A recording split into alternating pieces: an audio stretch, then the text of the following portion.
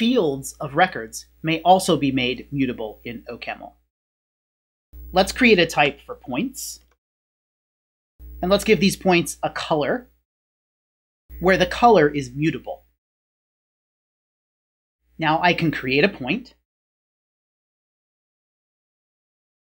And you'll notice there's nothing in the output of let p equal here that shows me which fields are mutable or not.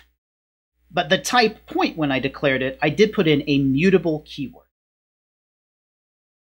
Note that the mutable goes before the field name in that syntax. It's not part of the type per se. So it's not that C has type mutable string or something like that. It's that there's a mutable field named C whose type is string. Now I can update that field inside of the point P. So the field C inside of point P has been mutated now to be white instead of red.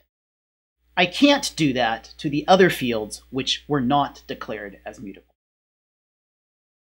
The record field X is not mutable.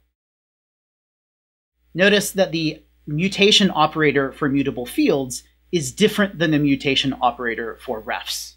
For refs, we write :equal. For fields, we write less than dash, which is supposed to look like a left-facing arrow, as in we're taking the contents on the right-hand side and putting them into the field on the left. Refs in OCaml are actually implemented essentially just as records with a mutable field. The type alpha ref is really just a record with a field named contents, whose type is alpha, and that field is mutable.